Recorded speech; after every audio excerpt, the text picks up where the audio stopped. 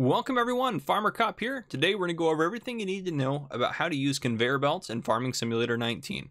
If this is what you're looking for, please stay tuned.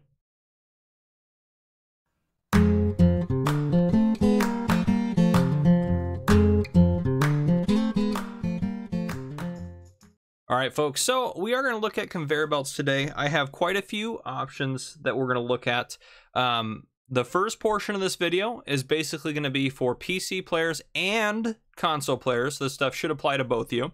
And then at the very end of the video, I'll go over a couple of things that apply to only PC players, and I'll let you guys know when I get to that point. So the first four things we're going to look at are just base game conveyor belts. We have the pickup conveyor belt, we have this conveyor belt here, and then we have the transfer conveyor belt, as well as this one right over here, the palleting one. So we take a look at these in the store. They're under, go over here to belt systems. This one we have out. These are the four we're going to look at. These are available for all platforms. This one will only do sugar beets and potatoes. The rest of these will do all crop types. And then we're also going to take a look at this guy, this guy, this guy, this guy, this guy, and this guy. So those are the other ones we're going to look at as well. And we may actually take a look at mobile production at the very end. We'll see how long this video ends up going, or I'll do a separate video on that. But that's some of the stuff we're going to take a look at. So I'm not going to teach you guys all the different possibilities on how you can use these. I'm going to show you how they work, and then I need you to take that knowledge and apply it to whatever situation you have. You can use it to pick up silage out of a bunker. You can use it to pick up bulk crops off the ground. You can use it to do any number of things. You can use it to clean up animals automatically, all sorts of different things you can do. So a lot of these too, you can get in them. If I go up and hit E, I can get in them and I can drive them a little bit. I wouldn't recommend this for transporting them long distances, as it doesn't work very well. Yeah, so what you do need, this conveyor belt here works fine as it is. You can dump stuff onto it, or you should be able to dump stuff onto it from like a bucket or something like that. But if you wanted to pick up a pile of stuff on the ground, you'd need to hook it up to this guy right here. So this guy, we're going to actually hit X to fold it up. Well, unfold it, I guess I should say. And it actually works a little bit better. And right now, to go forward like I'm doing now, I'm actually hitting reverse. So it's actually the opposite. I'm technically backing up right now, and I'm able to turn a little bit better, as opposed to if I have it folded down. Turning is not good at all. You can see how clunky that is, but yeah. So essentially for this, you're going to get it close to this, because you can see that kind of hitch in the top there. That is going to hook up to this guy right here.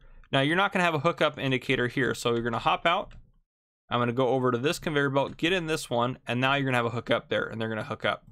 So there you go. We have these two connected now. So that one is a pickup to pick up off the ground, and this one is to transport it. So this one, again, I can move all the way up. I'm using the mouse button. I probably should have the help screen on for you. So that's going to go up and down, left mouse button, right mouse button, left and right is going to extend that all the way out. So we can have that pretty far out there. As far as that goes right there. So yeah, pretty simple that way. Now if I wanted to get this more on the ground, if I hop back, or actually I probably can't now that I'm hooked up, so let me disconnect that for a second, go back over to here, and then now that I'm here, I actually can raise and lower that hitch using the mouse button. So I'm actually going to lower it down to about there and see how that works. Hop back over here, hook it back up. Yep, that's much lower to the ground. It'll still pick stuff up just fine, but if you wanted to get that to adjust a little bit, you can adjust that aspect there.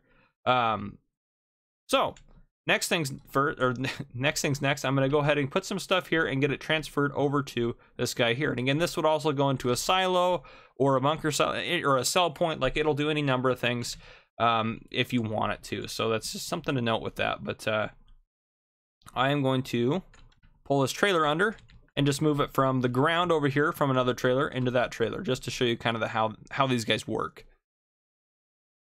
So we'll hop in here, and I just have wheat in here. I'm just going to back up to it here, and I'm going to put a pile right here on the ground. I'm going to hit left control I to unload here, and it's just going to unload onto the ground. I'm actually probably going to back up a little bit more.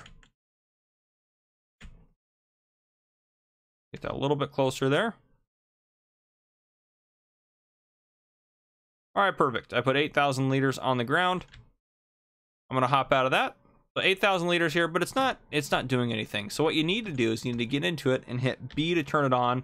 And now you see that I'll turn both of those on, and you see it transferring up the conveyor belt here. And once it gets to the top, it's going to go right into this trailer here. So there you go. We're actually transferring the wheat off the ground and into this one right here. Pretty self-explanatory. That's pretty much one of the most basic ways to use the conveyor belt system. But now we throw in this guy. This guy is a little bit different. Turned it around a little bit there. But you can do different things with this to adjust it. This is basically just an extension belt. So you can extend things out a little bit. I don't really use these that much, but if I slide that down, and get that all the way out there, and then I can turn that. So essentially what I'm doing, right mouse button, that's sliding. Oops, sorry. Let me go. Left mouse button up and down there is going to move. Jeez, I can't get these controls to work the way I want them to. Okay, so left mouse button down, left and right is going to move that guy around like that. Up and down is going to move that up and down there. Right mouse button up and down is actually moving that up and down there. And then left and right is going to slide that up and down from there. And as you can see, actually our other conveyor belt is completely done. It moved all that. And you see its pickup range is a little bit larger. So, and I can drive this around as well if I want to. This one's not too bad to drive around. But yeah, so this is pretty self-explanatory. This is the out portion, and this over here, this side is the in portion. So if I wanted to use this, I could use this as well. Let me actually see, is that as high as that goes? Yeah, that is. Okay, so let me move this guy over this way. And I will demonstrate using our current setup belt system how to use this guy as well. And basically using these different parts, you can kind of make whatever system you want, honestly. I'm just going to pull this guy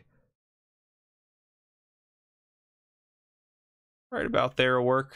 That should be fine. We'll hop out. We're going to hop over into our other conveyor belt here. And I'm actually going to see if I can't get that to be just above that conveyor belt. If you see what I'm trying to do here, trying to get that to go onto there.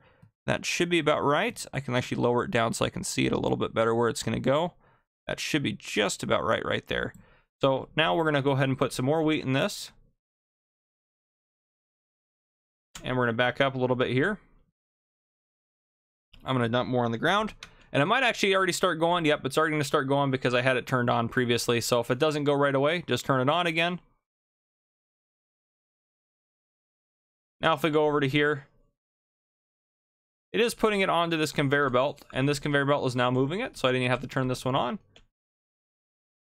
And you can see down to this end here. Now, if I get into here, I should be able to hit left control I, which is going to allow it to dump it on the ground. So now I'm moving it over there. Now, I could obviously have 10 of these or hundreds of these and just have just stream across the map and get grain going as far as I wanted to. So there's so many things you can do with these. This is just a couple of options, a couple of ways to use them. Just to give you guys some ideas. So as you can see, it's going through. Now if I hit B, didn't do anything. I think I have to go B to the, or hit B to turn off the initial one there. But yeah, so again, I've never really had a reason to use this because most of the way things have gone where I've needed to. Hop in there. That should turn that off. There we go. So yeah, those are how those ones work. This next one is a little bit different. So if I hop into this, I can hit B to enable pallet creation and B to disable it. So I'll show you what that means here in a second. We are going to load this one because this one you could also load this with another conveyor belt too if you wanted to, which actually, you know what, let's set that up as well.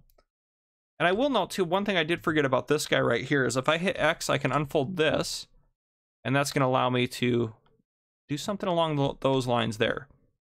So I can do that, and now I can, oh, it actually just knocked that out of the way a little bit. That's okay. Let me go back a little bit there. If I get that extended out just a little bit, that should be right into there. Now I'm going to go ahead and put some sugar beets in here, or potatoes work. Yeah, potatoes will work just fine. And I'm going to hit left control I to dump them on the ground here. There we go. They're getting picked up.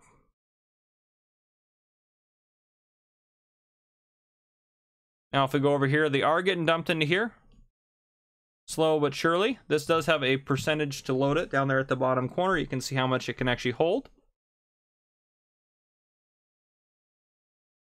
Now this guy can be used just to move stuff across to another pallet. So you can use it to kind of move stuff up over and into another, or not another pallet, excuse me, another conveyor belt. So then you can use it as part of your system. So that's one way to use that one. Or if you just hop in here, I can also put potatoes in here. and I can just drive up to it like this. And I can dump them in just like that. So there you have it. There's that just right there. If I hop out, boom, potatoes are in there. Good to go. Everything I need to know right there. All right, so now if I hop in here and I do enable pallet creation, this is going to put a pallet on the side, and it's now going to fill that pallet up with potatoes. Just like that. And it'll do that for sugar beets as well. So if you did want to move pallets of potatoes around, you could do that. But yeah, there you go. And then the moment I move this, which I'm actually going to go ahead and turn on super strength to do here, it's going to start making another one right there. And it's going to hold 1,000 liters of material there, which I actually don't know if you can have it, if you can steal the pallet before it ends up getting to use it. You're fast enough. I guess you can. So this one has 0 liters in it right there, just like that. But yeah, you can do different things with that. You can use it to make pallets. You can use it to transport it. So if you had like a wheel loader, you could use the wheel loader to use this. I don't know why you'd use this other than pallet creation, because it's more efficient to use a pickup belt and stuff like that. But here are all the in-game basic options for your conveyor belt system. So I'm going to go ahead and get us set up to take a look at some other conveyor belts, and I'll bring you guys back in just a minute. All right, folks, the next couple we're going to look at are in the store here. We'll go over to take a look at them real quick. We're going to take a look. So we looked at these 4. The next ones we're going to look at are these 2 here, and then this guy. So these ones I colored blue out here just to kind of distinguish them from the rest, and this one I colored brown out here just so I can kind of distinguish it. So these 2 are basically the same as those, other than you can use them to buy stuff from a fill point. So if I hop into this one, I open up the help menu and I hit R. I'm now buying seeds. You can see my money going down. Now let's say I wanted to stop. I could just stop, and then whatever I bought worth of seeds is going to come out here, and it's going to end up in this tractor. There you go. About $26.50 in seeds. Now this next one, actually, we're not going to fit under. So this one does the same thing. I can hit R to start buying, and I'm going to hit Control I to unload onto the ground. So I can buy it from a fill point, and then I can just dump it onto the ground. I can hit R to stop, and once it dumps it all on the ground, it'll stop. Just like that. So that's basically all it is for these 2 here. The next one we have is this guy over here. So this guy is a multi-fruit version of the one over there, except it's still, as far as pallet creation goes, so if you hit enter there, disable or enable, it's only going to create pallets if it's potatoes or sugar beets. So I created the pallet of potatoes there. Otherwise, it'll just transfer it to, if you put a conveyor belt on either side of this, it'll just transport the product to the next conveyor belt for you if you want to do it that way. So yeah, that's everything with those. All of these are still for all platforms, by the way, and this next setup we have as well is going to be for all platforms. So I'll get this set up, and then we'll go over this one. All right, the final portion of this setup here I have for you is this right here. So this has a couple of different ones, and I'm just going to show you how each of these individually work, and kind of I'm going to give you one example of how they work and why you'd want to use this. So this one right here just picks stuff up off the ground, so I can get it over this trailer here, for example, and let's say I normally store my fertilizer in bulk on the ground, so I can unload this here. Get that unloaded. Perfect. We'll call that good. Then I can have this auger here. I can pull up next to it with this trailer. And I can hit B to turn this on, get in this, turn it on. And then I can get into this guy. And it's going to slowly grab some of that off the ground. Now, with the help menu on here, I can go over to this guy, which I can overload. But if you see on the tip side up in the help menu, it says tip side grain door. So that's that little door on the side. So you want it to select to that. So you just hit U to change that around. I believe it will work with the tip side back, which we'll just go and try it. But it looks obviously better with tip side door. So, yep, it's working. It's putting it into that auger until that auger's full. So now that auger has stuff in it. Now, there are a couple things you can do. If I hit G to select the auger, I can unload it now onto the ground if I want to do that, but I don't want to do that. So if I hop out of here, let's say I bring this setup out to the field where I have a fertilizer spreader that needs to be refilled. Now, obviously that can't get too high, so you're not going to get a lot of stuff under here, but if I pull up under this just right, there we go, and it's filling it up. So I can continue to put more in there. Now let me show you the grain door as well. There we go. So that looks much more normal. And that's going to continue to fill until the auger loads enough into that fertilizer spreader. And the auger is now full as well. So there you have it. That is one way to use all these. These are all available here. This guy and this guy are available for all platforms. Now there's another one to look at. That's this guy back here. This one is only available for PC. Its main difference is, well, there's two main differences. As far as I can tell, that guy you can't adjust the height on. I wasn't able to do it at all. Well, let me just get in. I don't even think I can get into it here. I might be able to disconnect it and adjust it. But looking at it, I don't see anything straight off that would adjust the height. It looked like it would adjust the height on there. But regardless of that, if we come over to this guy, this is only for PC players. So this is where it kind of switches to just PC players now. This will also pick stuff up off the ground. But if I hop in here, holding down the left mouse button up, I can raise that up. Holding down the right mouse button, I can bring the pipe in, or I could bring the pipe out. Just like that, all the way out to there. So this one gives you a lot more ability, I think, to do a lot more different things with it. But and it also can pick stuff up off the ground. You can move it around like this. So we actually probably can bring it over here to test it out. But we can turn it on. And it's running. Yep, it's already picking up some of that fertilizer off the ground. You can see there. So if I hop out of that, I should be able to... Oops, let's get into this tractor here. Should be able to pull under it. Actually, it's probably not going to be high enough. Go figure. Raise it up. Now hop in this tractor.